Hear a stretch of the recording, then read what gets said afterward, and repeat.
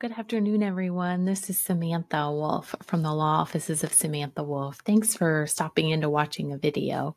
I just wanted to share with you a little bit about our office and about the employees who work here because I think they're pretty fantastic. And I always think when you call in to a new office that you may be unfamiliar with, it's helpful to know the people that you're talking to, who's on the other end. So I thought perhaps I would show you some pictures and just introduce you to our staff here. So I'm actually going to share my screen here so that we can switch over. There we go. Okay, so I thought it might be helpful for everyone to know where our office is located. So the office is at 20 East 6th Street, Suite 206 in Waynesboro.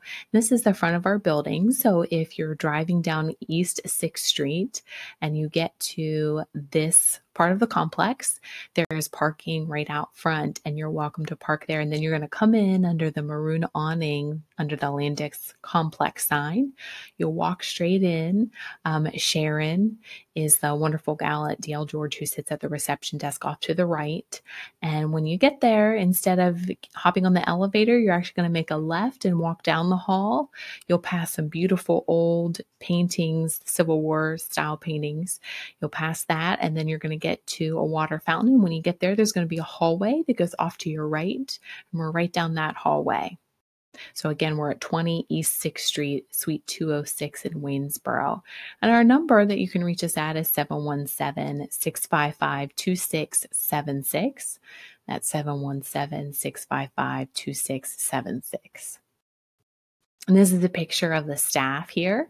So I'm sitting in the chair in the center, and then Sandy is standing as you're looking at the picture. She is off to the left in the blue shirt. Amy is in the white shirt in the middle, and Tammy is in the one on the right. So we have Sandy Davis, Amy Meek, and Tamra Seacrest. She goes by Tammy.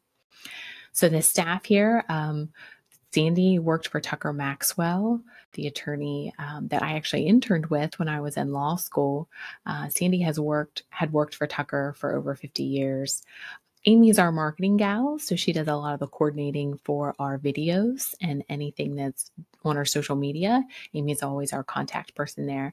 And then Tammy works in our estate administration department. She's the paralegal, and she actually worked for Tucker since 1985. So just a little bit about Sandy. So we know that she worked for Tucker for over 50 years. She works in our office 3 days a week. She is the receptionist. So when you're walking down that hallway, you're going to go through an archway that has, the oak wood finish, and immediately to the left is our reception area, and Sandy usually sits there behind the desk. She works at our office 3 days a week. Usually she's in Monday, Tuesday, Wednesday, and she answers our phone. She's our first friendly voice who answers, and she also drafts some documents and some needed support for Tammy and I for the estate administration and for the estate planning side of things. She's also one of our notaries. And so this is Sandy. We love working with Sandy. She's fantastic, and we hope that she never retires. Then we have Tammy. So Tammy began working for Tucker in 1985. She was born and raised in Waynesboro, and she handles our estate administration in our office. And she also was one of our notaries. She provides so much great help when we're dealing with families who are administering a loved one's estate. So Tammy is our contact there and handles all of the estates, helps get everything in order, communicates with the client. And we really appreciate all that Tammy does. She has some great systems in place that allow her to work really efficiently. And I feel like we have a great system set up that allows us to administer estates much more quickly and efficiently than I've seen a lot of offices handle in my experience. And I've worked at a couple of different law offices, and I think that what Tammy has been able to do with our estate administration is really top notch. Then Amy, she actually began working at Maxwell Site Law offices in 2017. She previously had worked at an insurance company. She was born and raised in Waynesboro, and she handles our marketing and client relationships. So Amy kind of does two different areas. When we are doing trust work and there's some funding that needs to be done, Amy is the person who coordinates all of our funding and gets the paperwork submitted and communicates with the company, makes sure we have all the signature pages in order, get them all out to the beneficiaries and the children as needed. Amy also does schedule some appointments for us because Sandy's only here 3 days a week. Amy also answers our phones. She's our second friendly voice that you're going to hear. So she does some scheduling as well. And then the other part of her job is marketing. So she's the person who helps coordinate, especially when we're doing virtual seminars, those type of things. Amy's our gal who handles all of that. And then this is my bio. So I actually graduated from Greencastle Antrim High School, and went to Penn State for my undergrad. And then after that, I actually had a journalism degree and realized that that's not really what I wanted to do. So I actually took the LSATs, and I thought that, well, if I get a high enough score, then I will apply to law school. If I get in, then I'll consider going. So when all of that happened and I did get into law school, I thought, I really enjoy writing. And so maybe this is something that I want to do. So I applied to law school, got in, and then my first year I took a tax class and I really loved it. And I thought, I think I want to do something that helps families minimize whatever tax, whether it be federal or inheritance tax. I just want to really make sure that families out there have good information about how to make sure they're paying the least amount of tax possible. While I was in law school, they encouraged us to have internships during the summer. And I had Judy Maxwell, Mrs. Maxwella, as my Latin teacher for all 4 years at high school. She was my Latin teacher. And every so often she would mention that her husband was an estate planning attorney in Waynesboro. And I had actually been over to Mrs. Maxwella's house and had met Tucker before when I was in high school and taking Latin. So my first year of law school, when it was time to apply for summer internships, I just randomly sent Tucker a letter saying, if you need a legal intern for the summer, I'd be happy to do that. And I was shocked and really delighted when he called and said, yes, I'd love to. So I actually drove home one weekend and met with Tucker up in his study, and he was so gracious and so kind. And he said that I would be able to come work the summer after my first year of law school. And then I really enjoyed it and learned so much from him that when I was looking after my second year of law school about internships, I actually reached out again and said, is there any chance you need someone this summer too? So I actually interned with Tucker back in the summer of 2006 and the summer of 2007, when Tucker's office was in the old Wayne building on the main street there in Waynesboro. And that's when I actually met Sandy and Tammy. I worked with both of them, both of those summers. Really, really enjoyed what I was doing. And Tucker was so influential, taught me so much those 2 summers. Once I graduated from law school, I decided that I wanted to get my LLM in taxation. So I moved out to Dallas, Texas, and went to SMU, Southern Methodist University, and got my legal master's in taxation. Now, around that time was when the market was crashing. So in 2009, when I was applying for jobs, there weren't really a lot of legal jobs.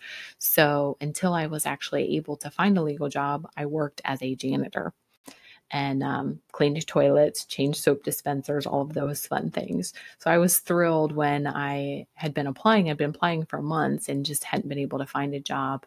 And Steinbacher Goodall and Yurchak in Williamsport, Pennsylvania, was looking for an attorney. They had the Marcellus gas boom happening up in northern Pennsylvania, and they were looking for a tax attorney. So I applied there. Was offered the job. And so I moved up to Williamsport, Pennsylvania in 2010 and worked at Steinbacher, Goodall, and Yurchak for about 7.5 years there in Williamsport. And what I did up there was I did a lot of tax planning. I did asset protection planning, did some gas lease planning. And one February, I was doing a speaking engagement for the Pennsylvania Bar Institute about oil and gas lease planning, and Tucker was attending. He was an attendee. And so I went up afterwards and just chatted with him a little bit and just told him that my family still lived in the area around Waynesboro and Fairfield, and that I was looking to move back. And so in 2017, I joined Maxwell Sipe Law Offices. It was in October of 2017, and worked there and really loved just being back home and being around my family.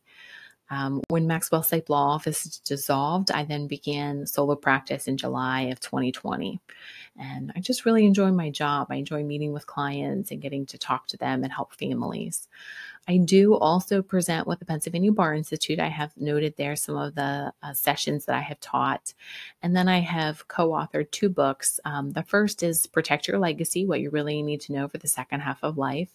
And I do have copies of that in our office. So if anybody who's listening wants a complimentary copy, you're always welcome to call our office and we're happy to send it to you. But I wrote 2 chapters in there dealing with asset preservation and how to protect assets, especially when you're looking at the second half of life. And my 2 chapters dealt with business succession planning. Although all of the topics in the book, I am knowledgeable about and know how to do all those different techniques. I was just asked to write about business succession planning. I had some personal experience with my dad and his family farm, so it was helpful when I was looking at ways to incorporate a real life example. So those are the 2 chapters I wrote in there. And then I am one of the authors of the Pennsylvania Trust Guide. And the Pennsylvania Trust Guide is a book that accountants and other attorneys use in Pennsylvania as a reference tool. If you have a question about trusts and need to know the answer, I, along with another attorney, wrote all of the material for that. So yeah, if you ever want a good read about Pennsylvania trusts, you can look at the Pennsylvania Trust Guide. This is a picture of the book. So on the left, we have what you really need to know for the second half of life. And on the back cover, then we have listed all of the authors, and I'm on the bottom right. And then on the right-hand picture is a picture of the Pennsylvania Trust Guide, the 4th edition. And that's what I co-author. And again, that's more the technical side of things that accountants, CPAs, and attorneys can use as like a desk reference regarding trusts. So that's a little bit of background as far as our office. We do offer free initial consultations. So our office is designed to be client focused. And when we were looking at a way to make sure that we keep that at the forefront of our minds, our office and everyone here kind of came together and we came up with a mission statement. So our tagline at our office is providing mindful legal direction for you and your future generations. And we're able to do that because we follow 4 principles. And the 4 principles are the C, it spells out care. So the C is collaborating with your accountant and financial advisor to create the best team for you. So we feel like that in order to make sure we have the best estate plan for you, the way we're able to do that is really working with your accountant and financial advisor and creating a team that always puts your interests first. So we never want to recommend a legal method or technique that would result in more tax for you. So even though I do have my LLM in tax, we really do welcome and encourage accountants to be part of the discussion and make sure that we are incorporating all of your concerns, your tax concerns, making sure that we're minimizing tax across the board. And then financial advisors, we really appreciate their support and their collaboration as well, because we know that financial advisors have done an excellent job of working with their client and creating and saving and putting forth a great financial plan. So we really feel like our job as the legal side is just to come alongside those professionals and be part of a team so that we can make sure that we're doing the best that we can for the client. It's really client focused. And so we wanted to make sure to put an emphasis of working with those other trusted professionals. The second part of it, or a second principle that allows us to be providing mindful legal direction for you and your future generations, is advocating for you and your family in times of crisis. So whether that be that you're a child and your parents are at the age where they're looking at long-term care or nursing home care, or whether it be that you and your spouse are looking at long-term care or nursing home care, we want to really advocate for you and make sure that you are getting the best services and find the best fit for you. And so we really take a lot of pride in advocating in those times when maybe you aren't familiar with the procedure or the different people that you need to be in contact with. Our office is happy to come alongside and make sure that your needs are being met where you're at. The third principle is the R, which is the reinforcing your estate plan with asset protection strategies. And what I've noticed since moving back in 2017 is that here in this area, we don't do a lot of asset protection, which there's so many great legal techniques that we can use to protect assets for husband and wife if one spouse is going into a nursing home, or even to protect it for that next generation, making sure that the assets that you've worked so hard for are protected in a way that makes sense, but also gives you flexibility for different options regarding your care. And so we're able to do that, again, working with a financial advisor at different investment opportunities, but also using legal techniques with irrevocable trusts. And our goal is, again, not really to divest yourself of assets, but more to protect using legal techniques to protect your assets, to make sure that whatever level of care you need and whatever facility you want to be in, that you can actually qualify and be admitted into that while protecting assets, especially for a spouse, if we're able to do that. And then the last thing, the E there, is ensuring efficient administration upon your death. And I've been practicing, like I said, I passed the bar, or was admitted to the bar in 2008. So I've been practicing for over a decade now, and at multiple different law firms. And one of the things that is really frustrating for families is when a loved one passes away, not only do you have the emotional concerns there and issues that you're dealing with, but the last thing you want to do is deal with the legal issues and have your assets tied up, or, inheritances tied up in a long drawn out estate administration. So our office is really committed to providing the most efficient administration that we can upon your death. And some of that means planning techniques prior to death to make sure that we are minimizing taxes and legal interventions as much as we can. But some of it is just making sure that we are addressing your concerns and keeping the file moving as quickly as possible. I keep hearing horror stories of estates that have lasted years and years and years, and that's really not necessary in most cases. So what our job is to really do it as efficiently as possible, and we really try to do that and work with executors and the personal representatives to do that.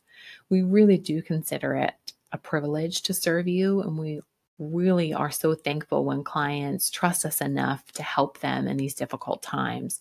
And so thank you for allowing us to be able to represent you. And we hope that this mission statement and the 4 principles here that allow us to provide mindful legal direction for you and your future generations, we hope that that demonstrates how much we do care and want to make it a client-centered experience for you and your family. So what services do we offer here? So we do a lot of transactional work, and we do a lot of pre-planning as well as estate administration. So I have 9 things here. That's not to say that we don't do other things, but these are 9 things that we really have a strong focus on, and we have good systems in place that allow us to be very efficient and manage the file very efficiently. So the first is estate planning. So that would be, a basic will, whether it be husband and wife need a basic will and need that to coordinate with their beneficiary designations. We're happy to help you do that. And so we do estate planning. And I will say that our estate planning isn't going to look like some of the estate planning that you'll see with other attorneys. We do have every client who comes in, we're going to recommend 5 basic documents. So 4 of them are while you're living. If something would happen and you're unable to make certain decisions, we have 4 powers of attorneys that we recommend. We actually recommend them as 4 separate documents. And I'm going to devote a session to each document as an explanation as to why we do that. But we have a financial power of attorney, a healthcare power of attorney, a living will, a mental health power of attorney. Those are our 4 power of attorney documents. And like I said, they're 4 separate documents. And then we do the will, so the last will and testament. So that's 5 documents for each individual person. And we recommend that for every client who walks through the door. We really do feel like those 5 documents offer the best protection for you. The second service that we're proud to offer is asset protection planning. And that's what I was talking about with nursing homes, as well as any other asset that you might be wanting to protect. So we have a lot of businesses, small businesses in our area, and the asset protection and strategies, we're happy to implement that as part of your business plan and make sure that your business is protected from any creditors. We know that you probably have great insurance coverage, but we want to offer the best legal methods to support minimizing your risk for businesses. So we do asset protection planning for businesses and individuals. We also do special needs planning. There are a lot of families out there, mine included, who have members who have special needs. And so we want to make sure that we're addressing that. It could be that they're able to qualify for certain benefits. It could be that when mom and dad pass away, they want to make sure that a child who is qualifying for certain benefits can still receive those benefits while also receiving their inheritance. So we're able to implement different techniques that allow us to be able to do that. So we're able to do special needs planning for parents to child. So third party is what we call that, meaning that an individual is setting up some sort of plan for an individual with special needs. We're also able to do it if the individual themselves wants to set up something. We're able to do special needs planning that way too. Number 4, we do long-term care planning. So that's asset protection planning that's specific to nursing home planning. And in Pennsylvania, there is a 5-year look back period. So we want to make sure that we are planning early enough so that you have the option to protect assets. And what we normally recommend is that people in their 50s and 60s look at long-term care pre-planning so that it's before anybody's needing any care. We're able to put a plan in place that protects certain assets for husband and wife. And we do that because if somebody needs care, there are obviously certain assets that are exempt, like the primary residence and retirement of the community spouse, meaning the spouse that doesn't need nursing home care. There's also a vehicle that can be exempt as well. But otherwise, the assets would be available for nursing home care. And so what we want to do, especially for husband and wife, is make sure that if one spouse goes into a facility, the spouse that doesn't need that level of care is still living in the community, is not financially compromised. And in Pennsylvania in 2020, the spouse that's in the community is allowed to keep about $128,000 and the rest can be used for care. So when we're talking about long-term care pre-planning, it's really protecting assets so that if somebody needs care, the spouse can maintain their current standard of living or not be financially compromised if one spouse would go into a facility. Which leads us to number 5, which is Medicaid planning. And our office does do Medicaid planning. And that would be a situation in which somebody is in a facility or needs to be admitted into a facility and maybe did not engage in pre-planning prior to that. So we're happy to help people fill out the Medicaid applications and get them to qualify for benefits. And it can be a pretty daunting task. I don't know if anybody who's listening has ever had to do a Medicaid application, but usually it's a binder full of supporting documentation that is needed in order to qualify for Medicaid benefits. And so our office really does the heavy lifting there and compiles all of that information along with the Medicaid application. Number 6, we do business creation management. So whether it be a limited liability company, an LLC, a partnership, a corporation, or an S corporation, our office is able to create the business through the Pennsylvania Department of State and then work with the accountant to obtain the EIN and file the taxes and then get all of the governing documents in place, as well as any required minutes and any other legal documents that are needed. And we're also able to do that if you have already created a business, but maybe you don't have things set up quite right. We're also happy to go back and make sure that you have the supporting documents that you need. And then we're also able to do ongoing management, which is if you're required to be holding annual meetings or need legal documents on a regular basis, we're also able to help with that management as well. Number 7, we're also able to do business succession planning. So whether it be a family farm or a small business, medium-sized business here in the area is what we see most of the time, is passing that on to the next generation in a way that minimizes taxes, but also makes sure that the business is going to continue for the next generation. So, and I have a personal experience with a family farm. So this is an area of law that really hits close to home and I think is really important and is really vital to make sure that family farms and small businesses can continue through the next generation. And so we're going to help put a plan in place, whether it be getting financial power of attorneys in place or whether it be actually doing the documentation to transfer it to the next generation. Our office is happy to help with that. On the other side of things, we're also able to help with estate administration and trust administration. So if someone passes away, our office is able to help administer that estate. And again, we are happy and welcome the opportunity to work with financial advisors to ensure that, again, minimal hassle and minimum tax is going to be what happens when someone passes away. And so Tammy at our office is the estate administration paralegal. And so I work with Tammy to help administer an estate as efficiently as we can. Then number 9 is dealing with taxation. Because I do have that degree in tax and I'm a little bit of a tax nerd, we're happy to help minimize taxes. So it used to be that federal estate and federal gift was the type of taxes that we were addressing to try to minimize them. The federal exemption is so high right now that a lot of what we're doing is income tax planning and trying to minimize income tax that people may be experiencing. So we're happy to help with that. And really those techniques go into all of the other planning that we're doing. So because I do enjoy taxes so much, any of the other areas, whether it be estate planning, asset protection, or business succession planning, we're always going to discuss the tax ramifications and the best way to minimize taxes. So those are the services that we offer. Again, we do also do some real estate things and some other legal issues. So we always welcome anybody who wants to call and ask if we do something. But if I were to narrow it down to 9 things that we do, this would be the 9 items. Okay, this next slide just talks about goals. And so what I wanted to put on as part of this presentation was just, what type of goals do most clients have? And so I just jotted down, I know every time I'm meeting with a client, these are goals that I have. And I ask a client to rank them, or if a client, mentions certain things, I always want to figure out, what is most important. So most of the time when I meet with people, of course, they want to minimize taxes, but there are also so many other things that we want to do.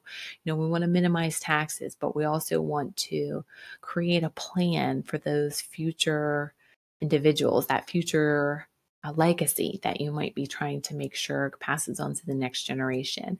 And so having a clear goal or a clear plan is really what our office wants to do, is to help provide that for you so that you can make sure that you are protected, your spouse is protected, and your children are protected.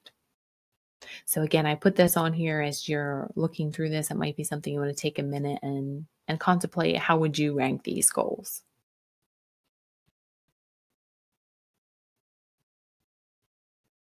Okay, so I hope that this presentation was helpful. I just wanted to take about 30 minutes and just talk about our office, what type of planning we do here, and what we would really love to help you with. So again, we're located at 20 East 6th Street. We're in Suite 206, and our contact number is 717-655-2676. And we do offer free initial consultations. And what that means is that when someone calls in and requests a meeting with me, we block off about an hour and a half on my schedule. And I'm happy to review any documents that you bring with you and talk to you about if there needs to be any changes, and if so, why, and what changes we would recommend. And then at the end of that hour and a half, I quote typically it's a flat fee of what it would be for our office to make those changes or make those recommendations or draft those documents. And usually I outline, how long is that going to take? We talk through, what is the process going to look like for you? So I always encourage folks to call and schedule that free initial consultation. Don't be afraid to meet with the attorney just because you're afraid there's going to be a charge. We really want to make it client focused and be able to answer any questions and provide any information that would be helpful when you're doing an estate plan.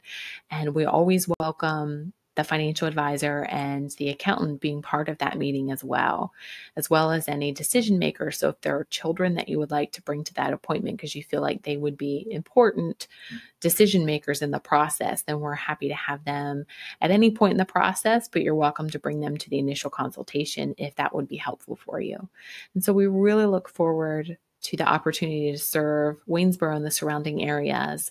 And we look forward to meeting you and helping you and your estate make sure it's efficient. And again, we really want to be providing mindful legal direction to you and your future generations. So thank you. And we look forward to meeting you.